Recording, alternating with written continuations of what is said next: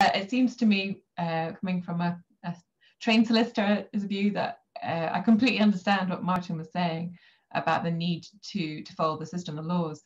But when the issue is that the laws are actually, as I think both Claire and Paul and Martin very clearly showed, very market-driven, pro-development, then I think that something needs to change. And what Claire was talking about participatory democracy, and surely at the moment we've got like all these concerns about climate change and the need to develop in a different way and to look at our land use, we need a different onus. We need a different way in which planning decisions are actually made. So on that note, I'm going to pass over to Jeff, who's going to run the Q&A session. Over to you, Jeff. Thanks, Alison. As always, because I am the #1 question and answer person for Aberdeen Climate Action, I start with an apology. I'm a guy, a bloke. I can only do one thing at a time. I have 3 separate screens open on my computer. Trust me, I need them to keep on top of all of this traffic that's going on. My rule is first question in, first question out. I will depart from that rule in order to allow most people, if not everybody, to have at least one question. And so I'm going to offer it to Susie Smith. You have put in a long list of questions. Which one would you like to start with? And to who do you want to ask the question? Susie, over to you. Oh, yes, I can. Sorry, I thought I couldn't unmute myself. Okay, I'm just going to maybe ask my main. Can you hear me now? Yes, my main question was about the Aberdeen Local Development Plan. There's a bid that concerns our community for a lot of land all around the Bay of Nig that wasn't made until the response to the main issue report stage, when there was no opportunity for anybody, you know, the statutory consultees included, to respond to that until it did actually become incorporated into the local development plan. And a related issue to that is that bid was classified as undesirable by the council and slated by the environmental report. So how could it be that a bid like that could end up as an opportunity site in the local development plan? Okay, Susie, thank you. Who wants to go first?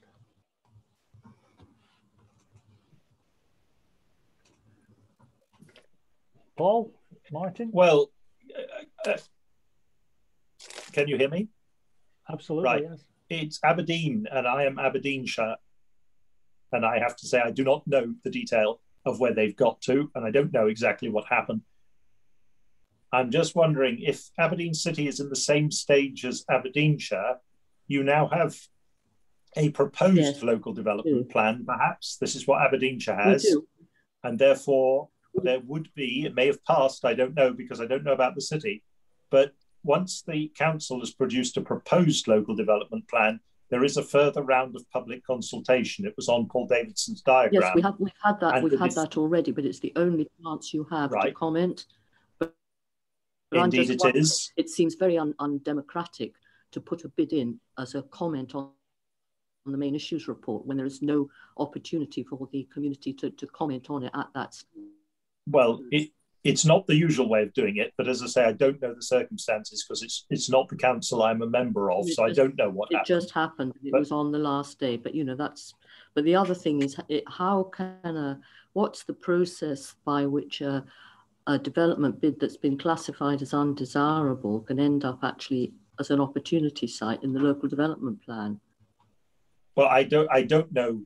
I mean, I just have to say, I just don't know what happened in Aberdeen City Council because I'm not a member of Aberdeen City Council.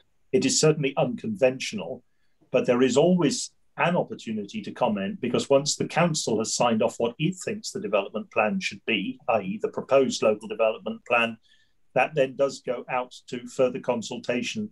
And in that case, it is then up to Scottish government appointed reporters to decide whether the council is right or not and recommend changes. There's about 200 responses to that, and there's another one as well. So yes, it's now just about to go off to the reporters, so we're just waiting. Yes, so that would be the point at which somebody other than the council gets a say as to whether it's appropriate. But exactly what happened in this case, I have to say I don't know, not my council. It doesn't seem very democratic. Susie? Anyway. It's certainly not usual. I ask, Susie, is this the energy transition zone that you're talking about? It is. Mm-hmm. Because this is going to be, I don't know if you've seen in the national planning framework, they have these things called national developments. I don't know if you have heard because the harbour these. itself is a national development, but that's right. Yeah. Extension, all the harbour related activities in St Fittick's Park in Doon is all round Bay of Nig are not national development, but the Harbour Board's submission to the NP4 call for ideas is pushing it to be a national development. And not only that, it wants to eliminate all green space, green belt protection, which it sees as restrictive development, even though it's impossible to mitigate. Yes. And it just seems to be completely out of sync with what everybody else is submitting. So, Susie, I think there's been quite some negotiations going on behind the scenes, which you can see if you look at the proposals that have come forward on the national developments around there. Yeah. So that might be why it's come in. So I'm aware of this a little bit. We've had a couple of inquiries about it coming to our inquiry service, and so if you want to, you can get in touch a bit more. As you know, that there's this Environmental Rights Centre Scotland, and they're hopefully getting a new solicitor soon. So it might be able to, because there might be something behind your one. We've been in touch with them and they passed it on. But thanks very much anyway. Yeah. Thanks for that, Claire. We'll move to Alison, who has a question, I think, for everybody. Yes, I do. I'm just going to find the exact phrasing of my question. Basically, I was just wondering, has there been a point in time where the community have been successful, and what has made that successful? What's been the thing that's carried that?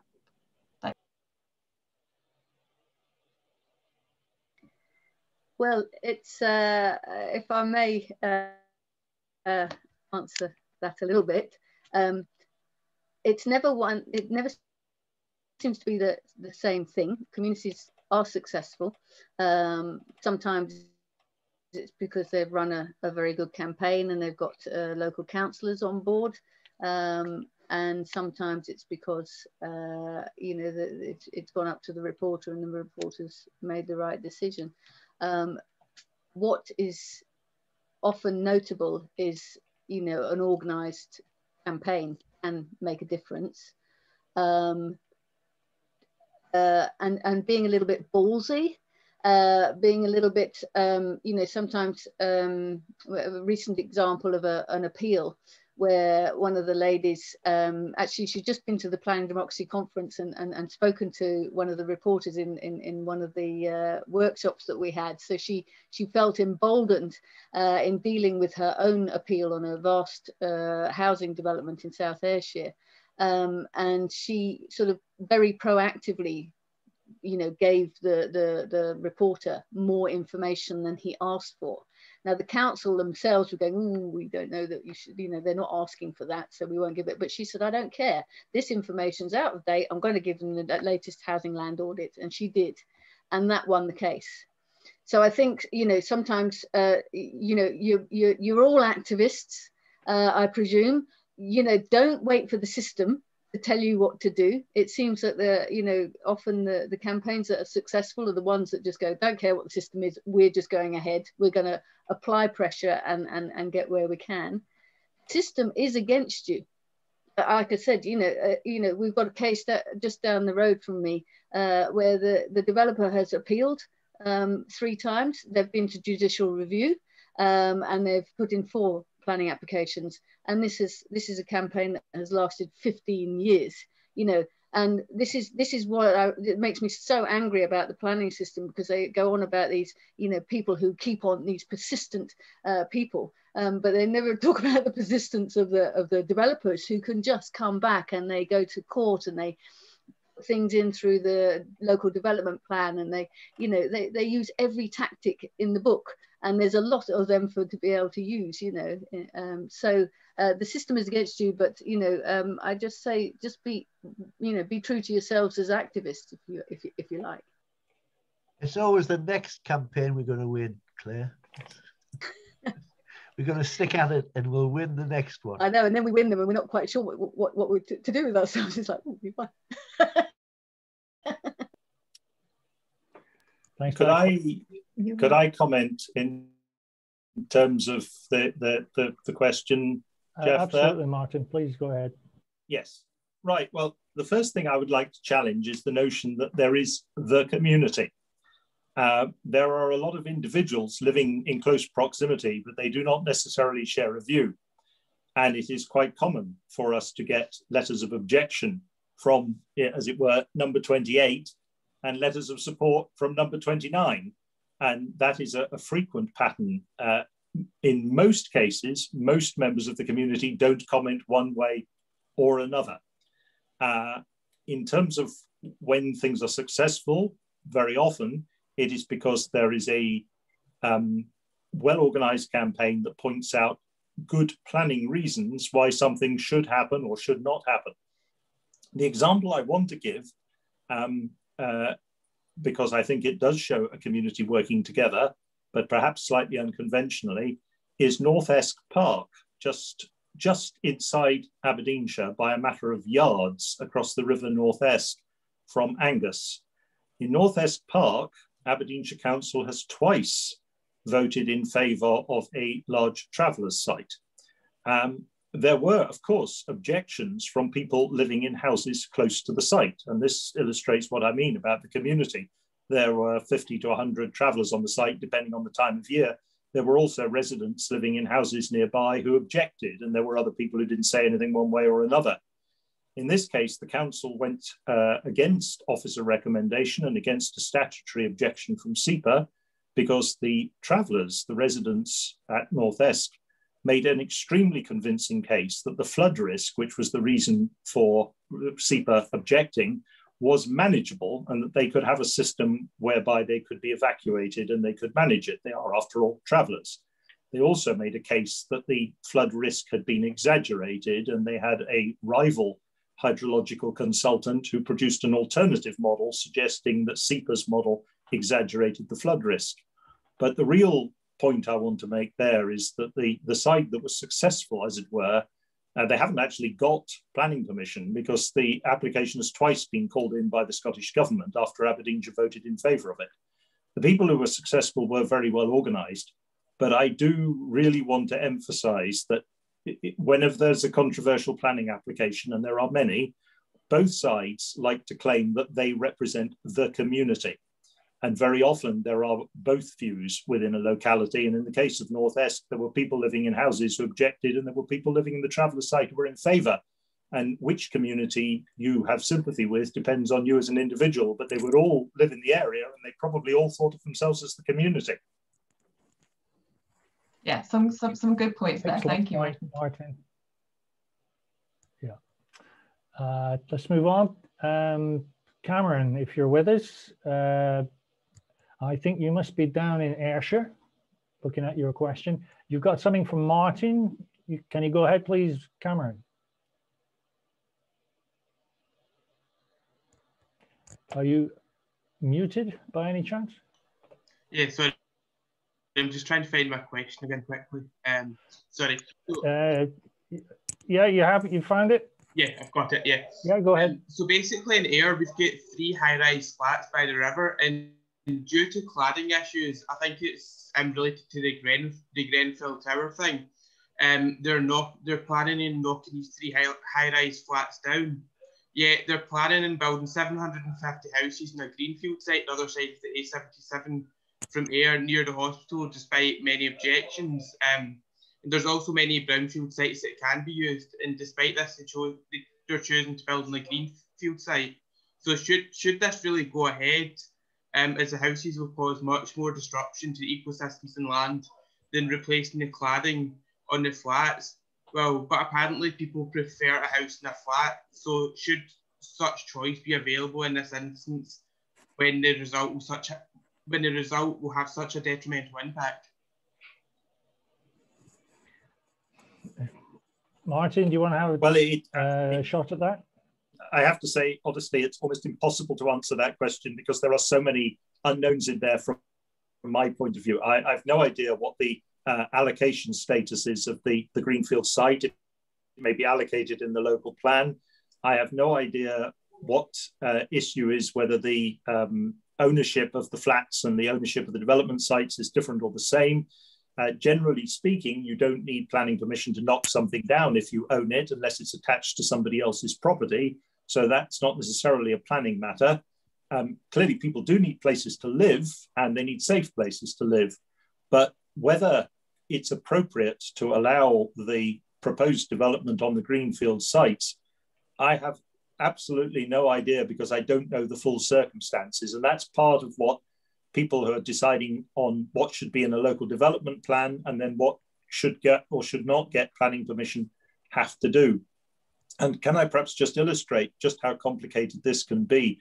Well, we've had comments this evening about the desirability, which I agree with, for meaningful public say over decisions. But I do think it's worth throwing into this discussion the complexity of the decisions. And I'm not being arrogant and suggesting that most people can't take them and can't absorb that information, just the sheer time involved. And I referred earlier to the Trump golf course application in Aberdeenshire. The 14 people who were on the committee that had to take that decision had been on a site visit, been round the site, shown round, got a chance to ask questions and all the rest of it, both of SNH and the developer. We had been to a public hearing in the evening, which lasted 5.5 hours, and 32, I think, individuals and organizations came and made representations. We had read a 100-ish page planner's report. We had read an environmental impact assessment. We had read a transport impact assessment. We had read an economic impact assessment. We had read hundreds of pages of reports and spent a good day's worth of time on site visits and planning hearings. And at the end of that, we were able to vote on that application based on planning issues from a position of knowledge. And I don't think I'm being disrespectful of the public to suggest that it is quite impossible for somebody routinely to spend that amount of time to be sufficiently well informed to take that view. And that is why we have elected representatives and representative democracy. Because if it's a complicated matter, you need an enormous amount of information to weigh up to take an informed, evidence-based decision. And whilst, you know, the person down the pub is perfectly entitled to a view, how he or she arrived at it and how much information they have is the bit you often don't know. So I think that the question, though a good one, it just illustrates to me just how much I would need to know to be able to take an informed, evidence-based decision. And in the discussion we're having tonight about public participation, I think that's a very, very relevant point. You need to know an awful lot to take an informed decision about a complex planning matter. Thank you very much for that. Could I ask, Cameron, where are you? Are you South Ayrshire? Yeah, South Ayrshire. I live in Alloway, so I do. Alloway. Cameron, at the moment, what's happening a lot is some housing policies that have been quite poorly written by the Scottish Government. And so at the moment, the volume house building industry is absolutely running rings around the Scottish Government on this policy. And there's been a recent consultation on it to kind of strengthening it, because they've been taking court cases and so on and really strengthening their hand in terms of being able to develop basically where they like. And often these are the lucrative greenfield sites, and this is happening an awful lot. And at the moment, they're really emboldened because they've just won a landmark court case that enables them to basically get planning permission on greenfield sites, as long as they can prove that there is a shortfall in the 5-year effective housing land supply, which they can cleverly do because they know how to, you know, cook the figures, if you like. But we have done quite a lot of work on this, Cameron, and we're working with people in South Ayrshire who have got a grip of this. As Martin says, it's mighty complicated, and it does require you learning an awful lot of acronyms. But we would be willing to help you out on this particular issue. We're just about to write a help sheet. And just for everybody else, we've also got a how to respond to planning applications, a guide. And it's just aimed at, you know, people, you know, like yourselves who may have never responded to a planning application before. Gives you as much information as we think you need. So it would sort of like add to what the information that Paul and Martin have so helpfully given tonight. So if you want to access that from our website, you know, it's free, so please do make the most of that. But on the housing land supply, if anybody's finding that there's developers that are putting in applications for in the local development plans and so on, please do get in touch, because we've got a kind of group of people are helping each other to overcome some of these policies which are particularly favouring them. Thank you, Claire. I'm going to suggest we move on. I'm going to call on Sue Patterson. She has a question for all speakers. Are you with us, Sue? Thanks, Jeff. Yes. I'm curious to know what you think should happen if a development was approved some time ago, but it no longer meets our current thinking or current new policies. In the context of the Scottish Government declaring a climate and biodiversity crisis, what if a development requires the removal of a forest, a biodiverse forest, which ultimately will impact net zero and biodiversity loss targets? Given that, advice from such scientific bodies like Kew Gardens recommends it's much better to keep current forests than to plant new ones. So could such a development be challenged?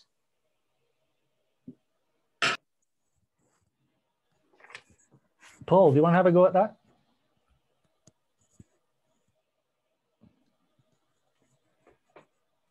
Jeff, can I comment? If Paul's not... Yeah, by all means. Yeah. Well, I am neither a planner nor a lawyer, but my understanding is that once a planning consent has been granted, it is, to all intents and purposes, impossible to rescind it. Now, that's not quite true, but to all practical intents and purposes, it is irrevocable. And there's been comment tonight already about the third-party right of appeal, and I think there's a very strong case for a third-party right of appeal in some circumstances. Personally, I wouldn't make it universal, but I think there are circumstances where it's clearly justified. But even that, once that was exhausted and somebody has a piece of paper saying that they've got planning permission, rescinding that would be very difficult indeed. People, whether it might be a developer, it might be an individual householder, it could be a community group, it could be a charity, you know, whoever's got that piece of paper giving them the legal right to undertake that development, they can start spending money. And if you remove that right, they're going to expect compensation. I think there is a case for discussing removing the right to a planning consent if you don't implement it. And of course, if you do nothing at all, it lapses after 3 years anyway, generally speaking. But it would be a very, very difficult thing to do, because I said right at the start of my introductory remarks, one of the things the planning process does is remove uncertainty. And I don't think any of us should forget that we do all depend upon the economy continuing to function. The process of applying for a planning application, even just as a householder, is quite expensive. If you're developing a large scheme or proposing a large scheme, you will spend a lot of money on just making the application, and then even more thereafter on your consultations and all the rest of it. If after you've spent all that, the permission that you've spent it to implement is removed, you will go bust. There will be, business failures. There will be serious economic consequences unless there's compensation. So by all means, we could have a discussion about rescinding granted planning permissions, but we would need to think very, very carefully indeed about the consequences of that, of doing that for all of us. I accept that in the case that's being suggested, maybe the permission should never have been given in the first place. I don't know the circumstances. It sounds to me like it was a very, very poor decision. But once it is taken, it is very difficult in practice to rescind it. To all intents and purposes, I think impossible. And would need a change in the law. And I think we would need to think very hard about that change in the law, because it would have a lot of consequences. Yes, you might have to delve deep into the terms of the Town and Country Planning Act 1997, and I suspect that there'll be very little applicability there. The approval notice will give the, as Martin said, the amount of time that the developers have to do something, which is usually 3 years, which is what the Town and Country Planning Act recommends. There have been some court cases recently about developers, old developments that have conflicted with newer developments. But in this case, if it's physically possible to do the work, then I don't think there's much hope. But you can try, if you're really interested, have a look at the Town and Country Planning Act. But it sounds awfully difficult to me. There might even be something in the conditions. So read the approval and what the handling report said. But it sounds a bit dubious. Thank you. So I can only really reiterate what these guys have said, but also just to remind you of your activism skills as well. And of course, you know, the more expensive, you know, it's usually the economic reasons. If a development is no longer economically viable for whatever reason, then that's often a way that they might not develop in the end. So you might want to have a little think. Thank you. Okay, let's move on. We have a question from Rosie Hunter. This is quite technical, so I'll let Rosie ask the question. You with us, Rosie?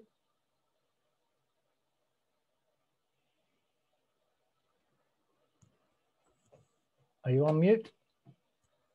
That's me off now, sorry. Can you hear me now? Absolutely, yeah. Yeah, we've just had a proposal of planning notice put in. So someone who wants to build on green belt, which is not in the local development plan. Adjacent land is.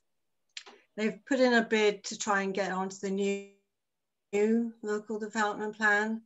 And they also want to build a major development of 350 houses on the edge where a suburb meets the rural, and it's also beside a big natural space, a moor, etc. So we have been involved in communicating. We had the consultation, the public consultation, which they got the timing wrong, and I put in a document planning 9 pages long about all the failures because they wouldn't communicate with the public. So we're just waiting to hear. I know that the report will be published of their consultation if they do go ahead with planning application. I just wondered if our complaints to planning as we put in now will be published if the planning application goes ahead. Just so it shows that they have not been playing nice from the beginning. So is there a question in that?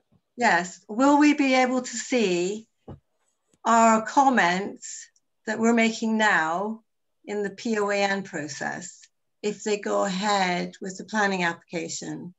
Or is what we're putting in now, will that just disappear into the ether? No, they have to be in the pre-application report, but you need to make the points again in the planning application stage. Right. In the pre-application report, that's the developer writing that. Yeah. Well, what if you, because they had submissions, we couldn't even track our submissions because they use a submission form. And when you press submit, everything you'd written disappeared and we didn't even get a confirmation of receipt or a reply. So how do we know? How can we verify that what's going in the report is actually what they received? It's very difficult, Rosie, and this is a very informal process that you've just taken part in, and that I urge you strongly to get involved in the formal, but because if it ever does go, now it sounds like exactly what I was telling Cameron, that this is exactly, you know, the developers absolutely making the most of the very favourable situation for them at the moment, even though the government have just changed the Scottish planning policy. Again, the developers are taking that to court. 2 developers are taking the Scottish government to court at the moment about the housing policy. But if you look at the kind of arguments that they're making, they might well be doing it around the shortage of housing land supply. And if they are, it's very well worth getting knowledgeable about that and working out whether you do have a shortage of housing land supply in your area, because if you do, then they will be pushing to get this site allocated, you know, to make up that shortfall. So but I would very strongly urge that you get involved. You know, you forget what you've said to them, because it quite often does get lost, and I would just concentrate on officially, because if it goes to appeal, which, you know, if it does, then, you know, what you've been involved in will not be relevant to the next to the appeal case. So you must have. There's been a lot of discussion and research and reports written as part of this NPF4 process on housing targets and their validity at national and local level. It might be well worth reading up on those. We don't know how, I mean, Claire might know how they're going to be reflected in the NPF4, but there's certainly been a lot of discussion, and a lot of people and many community councils are very concerned, all over Scotland are concerned about the, you know, this. Everybody is saying there's a shortfall in all the councils are saying there's a shortfall in meeting housing target, and it's, you know, to quote Blazing Saddles, it's bullshit. I mean, it really is, and there's a lot of, you know, there's a lot of academic work going on. Try and bone up on that. It might give you some useful phrases. That's great, thank you. Yeah, leave us your details, and we can when we were just doing a help guide to all this, because we're realizing, you know, there's a lot of people needing it. And when it comes to NPF4, so the National Planning Framework 4 is going to be consulted on. You've just missed the opportunity to get engaged in the early consultation, but there will be a draft plan in the autumn coming out, and it will be a chance to sort of comment on that. And there will be an awful lot around housing targets in there, and I'm not quite sure which way it's going at the moment. There's a huge pressure from the volume house builders, who are a massive lobbying force. Like I said, you know, they've got two of them are taking the government to court at the moment around these policies. The government really need to be involved, and they need to be given a mandate by people like you. You know, some of you, Kevin Stewart must be your MSP, for God's sake, write to him. He's the planning minister, you know, get him to take action. You know, he's central Aberdeen, I think, isn't he? So, you know, pressure on him to really, you know, deliver better policies for affordable housing, and to close these loops down so that they can stop, you know, these volume house builders just riding roughshod over. What was the MSP's name you just said? Kevin Stewart. Kevin Stewart, Aberdeen Central. All right. He is the housing and planning minister. You're lucky you got him as your. Well, possibly not lucky, actually. Well, yes, but anyway, yes. You're quite right, Martin. I'll just remind everyone it's been recorded. I was very gentle. Liam Carroll also put his head up recently with the elections coming up about the Rubislaw Quarry, the failure of the appeal. So, yeah, I think it's going to be quite a big issue in this election. Can I just make a couple of comments on the vexed issue of housing land supply, which is, you know, another area of contention within planning, and as Claire has already indicated, the developers constantly challenge. I mean, you know, Aberdeen's just been arguing with developers about what the effective housing land supply is on a yearly basis for, well, forever probably, but certainly for the entire 20 odd years I've been a councillor. I don't know the circumstances of the other councils you're talking about, so I'm not going to criticise them, but I would say that as a general rule, a council should be very, very careful not to find itself in a position of not having an adequate effective land supply for the reasons that have been touched upon. Because national planning guidance requires a effective land supply of at least 5 years and all the rest of it.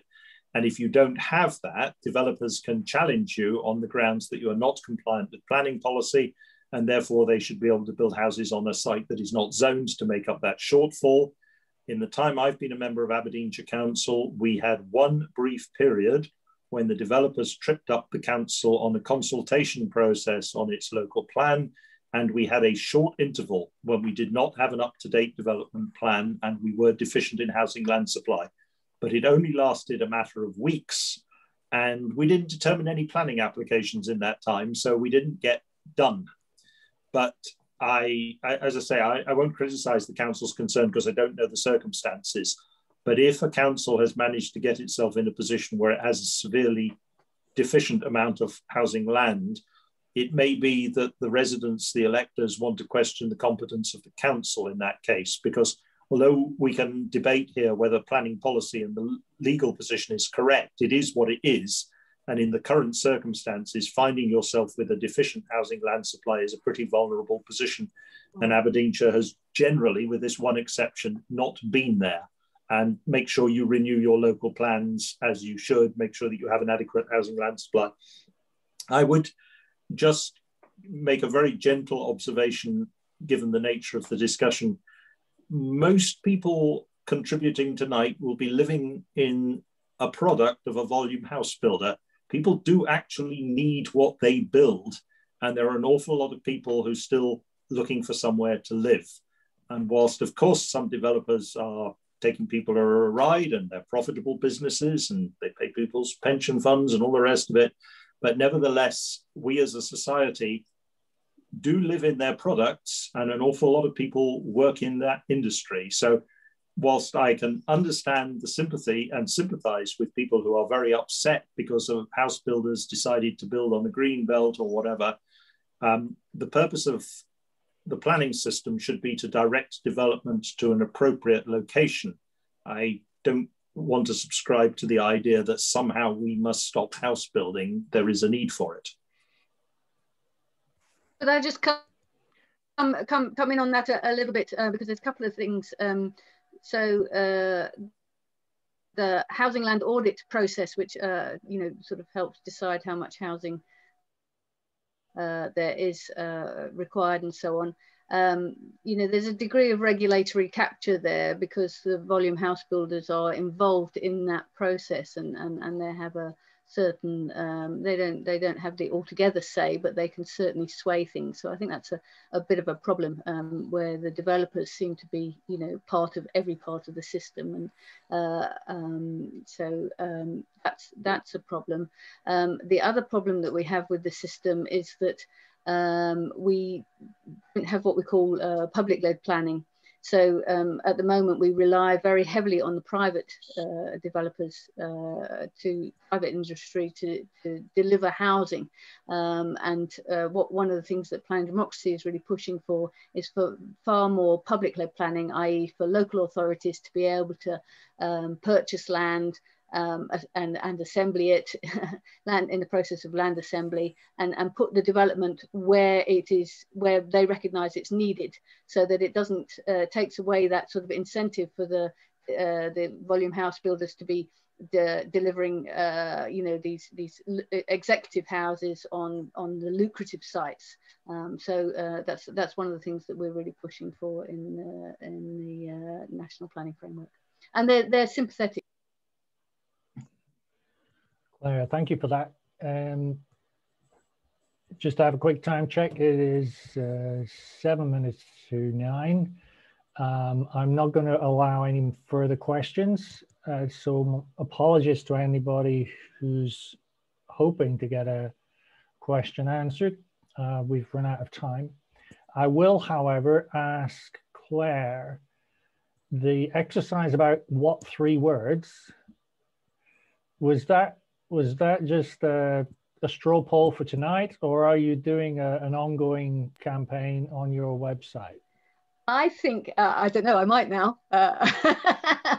I'd like to, I presume we're going to save the chat, and if we haven't been able to answer questions, you know, I'd be happy to sort of follow up on some of them if people could leave their email addresses. But yeah, I'll certainly maybe do, if you send me the chat, Alison or Jeff, then I'll make another Wordle and I'll put that on our Facebook page as well. I think wonderful will be the front and center in capitals, based on the we will see what the Wordle comments I saw. All right. Thank you very much to all 3 speakers, both for your presentations and for surviving the question and answer. No rotten tomatoes, so that's pretty good. And there's been a fantastic set of questions. We haven't been able to cover them all. And if anybody wants to follow up, please check up on our AberdeenClimateAction.org website, and there'll be pointers to the different presentations and the Q&A session as well. So I'm going to hand back now to Alison for her final remarks. Thank you, Jeff. Yeah, if you do want Claire or Martin or Paul, I think probably Claire's the one that's offered, to reply to your questions, then just PM them with your emails, because we don't have that. So if you want a kind of response, then do just private message on the chat to Susan, to Claire. I mean, Claire, do you want to put your email or the kind of organizational email in there? That might be the easiest way of doing it, actually. So if Claire's about to put the email in, you can email her with any questions you might have. And if Paul and Martin feel the same and there's no pressure, then do the same. But what I will say, Aberdeen Climate Action, there you go, it's info@planningdemocracy.org.uk. Is that Aberdeen Climate Action has put in consultations to the National Planning Framework, both last year and just recently. I think that from our perspective, we do need a change to address some of the inherent bias in the planning procedure. The developers shouldn't have that level of power. As Martin quite rightly said, though, we do need housing, but we need the right kind of housing, the right kind of place. And I think we do need to have climate considerations in that, as well as community considerations as well. So if people do want to make a difference, I think that's become very clear within this Climate Cafe that the laws need to change, the policies need to change. The National Planning Framework 4 was very pro community involvement and doing things for climate and putting the climate first. It's been watered down since then, you can very clearly see. So I think that we all need to stand up and show that we want it differently. And I think that Claire's quite right that our elected representatives can only act if they feel they have a mandate to do so. And they can only act, as Martin's pointed out, if the law gives them the ability to do that. At the moment, it doesn't. So so let's put our efforts into where it's needed, which seems to be at central government level to a large extent in the policy and laws. You can find recordings of this talk. We'll upload it in the next couple of days to our YouTube channel, and you can find a link to that. I'll put it into the chat just now. It was a pain doing this while talking at the same time. So we're ahead of you, Alison. In right now. Oh, good. That's what I like. Somebody doing it for me. But I just want to thank you all for coming tonight, and a huge thanks to our speakers on a very complicated and emotive subject. Thank you. Take care. Good night. And do look at climateweeknortheast.org and go along to some events during that week. Bye bye. Everyone. Thank you.